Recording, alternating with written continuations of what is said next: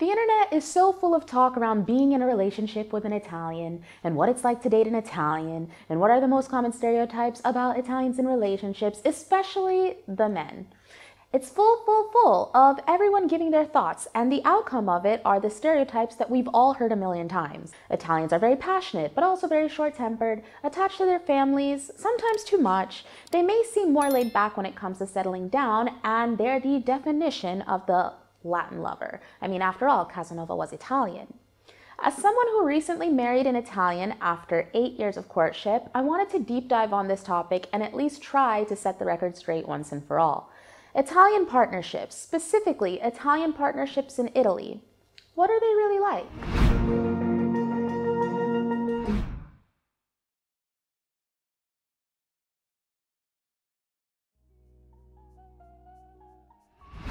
My name is Tia and welcome to Unpacked, a series where I try to not only unpack my metaphorical suitcase after 10 years of living as an American in Italy, but also unpack stereotypes with the end goal of reaching a place of greater understanding. I think a lot of stereotypes around Italian relationships stem from the fact that they're perceived as more old-fashioned and traditional. Men like to court and women like to be courted, which can be interesting coming from a culture where traditional gender roles aren't as entrenched anymore. Well, here's what the numbers say. Italy's National Institute of Statistics, better known as Istat, did a survey and published its findings in a 2019 press release. The report, which was titled Gender Roles, Stereotypes, and Attitudes to Sexual Violence, found that the most common stereotypes concerning traditional gender roles were that for a man more than a woman, it is very important to be successful at work, with 32.5% of respondents finding themselves in agreement, that men are less suitable for doing housework, with 31.5% of respondents agreeing, and that it's up to a man to provide for a family's financial needs, with 27.9% of respondents agreeing. Just for comparison's sake, an American study based on data from 1977 to 2016 found that a little under 25% of American respondents thought that, while women should have the same opportunities as men to work or participate in politics, they should still take on a bigger role in the household. This so-called difference that you might be feeling could lay in that 7%. The Italian study found that there weren't big differences between the opinions of men and women, and unsurprisingly, agreement increased with age, but still, 45.3% of respondents aged 18 to 29 agreed with these statements, which I think is interesting just because personally, I do feel that amongst my generation and younger, people are more, no pun intended, married to the ideas of traditional gender roles than we'd even expect. Just think of the current stay-at-home girlfriend trend on TikTok.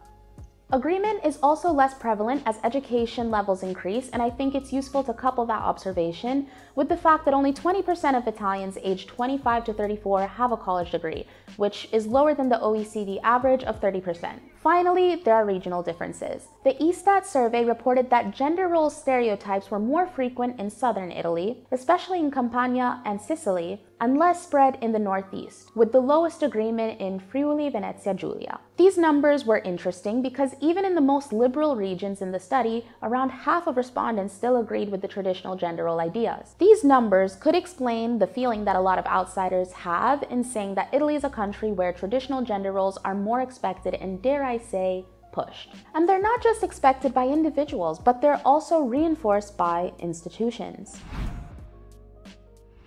As we touched on in the episode about Italian families, the woman's place in Italian society has changed pretty rapidly in the last 50 years, going from total legal subjugation to having full rights through legislation. Family law in Italy is all-encompassing. Divorce and abortion are legal. Women have the same right to be an equal head of the household, and this wasn't the case until it became law in 1975.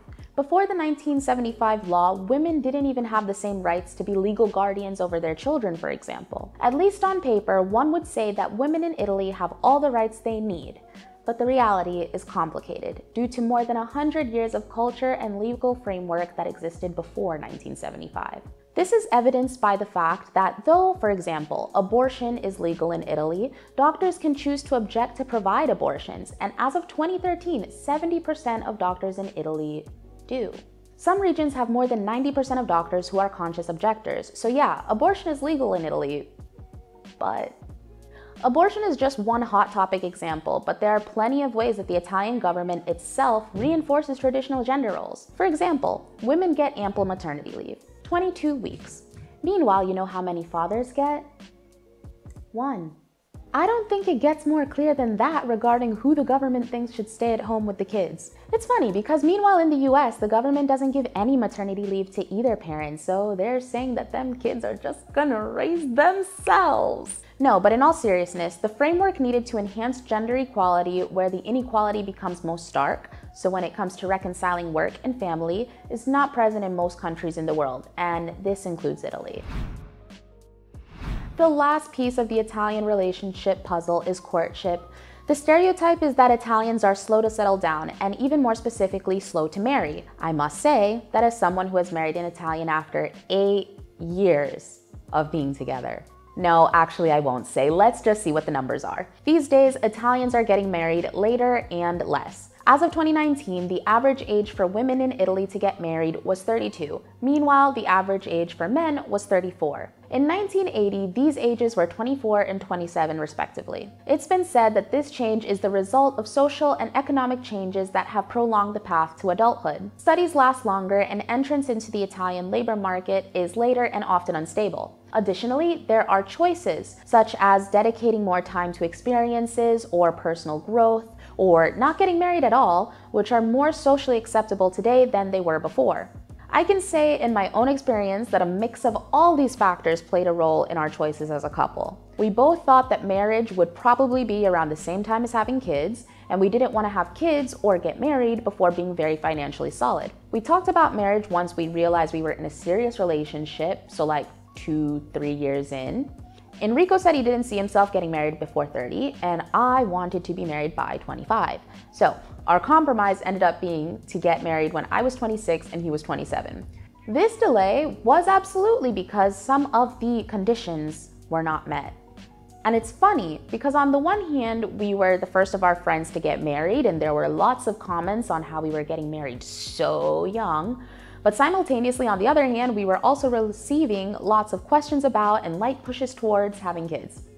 In the end, we're still not having kids for a few years because we still want to travel a bit without kids, develop ourselves and our careers a bit without kids, and yes, earn more money to be able to give our kids what is in our minds a good definition of a good childhood. And a good childhood in 2022 Italy costs a lot. And I won't even lie, despite the fact that I want to be a mom and think I could even be a decent one, knowing what is expected of an Italian mother by Italian society does make me want to delay motherhood for as long as I can. The wait for baby Tenrico continues. In conclusion, thankfully, when you couple with a person, it doesn't mean that you're coupling with their birth country's institutions or historical baggage. On the individual level, individuals are individuals, and any of these things could be more or less true.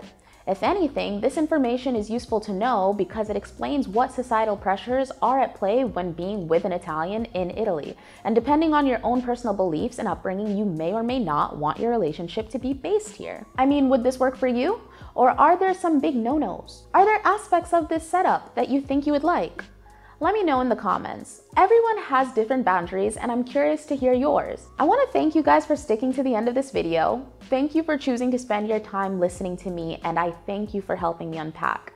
I hope my point of view could inspire you to consider another perspective and go beyond the stereotype. If you found this video interesting, don't forget to say it, and maybe even consider subscribing since there are more like it still to come. Hope to see you guys in my next one.